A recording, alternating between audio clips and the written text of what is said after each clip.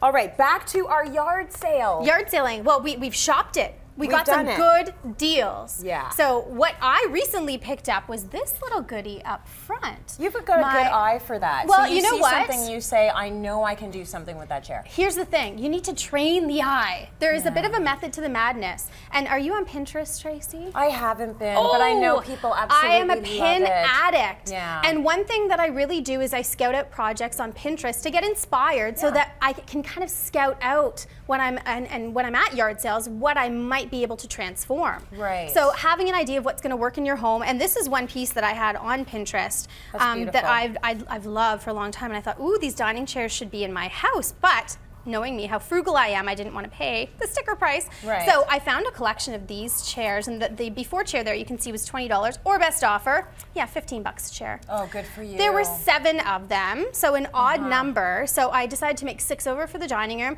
1 over for my office. So you'll see that there's 2 afters. That is so smart. So which ones are the dining So the dining chairs are the gray chairs. And one of the key things when you're finding these chairs, really looking for style is one thing, but quality. As frugal as you want to be, quality is such an important thing that you don't want to sacrifice. So if you want to actually pop the seat out for me, because you want people to be able to sit in your actual chair. Yes, they so need to sit. So if the quality is bad, forget it. It's not the whole like look and don't touch thing. They absolutely need to sit. So you really want to look at the upholstery, and in this case I knew I was going to be making it over, but the actual frame of the chair was in great condition, solid wood. It needed a few little tweaks that just a little bit of wood glue totally worked well with. This, the no nails, I love. I absolutely love. This I brought to show what you don't want to use. Polyfiller does not work. It's not an adhesion. It'll basically just fill in the hole, but it's not going to stick things together. You want something super bonding. Super bonding, and in fact, I think somewhere it says on here it holds like, I don't know how many tons.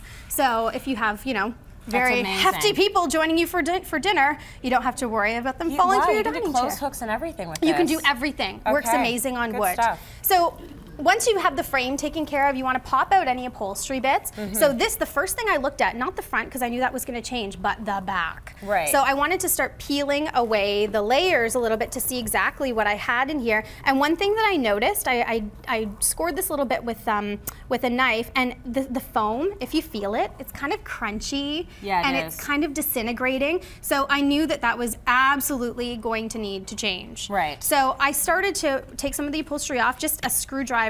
You want to lift some of this off. The strapping's in good condition, so I was able to reuse that. But I realized I was biting off a little more than I could chew. Oh, really? So one of my tips for yard sale finds is know when to call the experts. Know when to call in the pros. The paint, not a problem. That frame, I was able to sand it down. So a good old, well, if you have a sanding block, flexible sanding block, if there's little crevices that you need to get into, this is great, but this is my ultimate for sanding down because it has a removable plate. So you can have a circular sander that goes on there. And this, I love a fine tip. Again, if you have detailed areas, you want to be able to get into all of the grooves there. And this actually flips around so you can have more of a block sander on the bottom. Makes the job go super duper fast. One of my favorite tools. So you were okay with the sanding? I was okay with the sanding. I was okay with the painting. Yeah.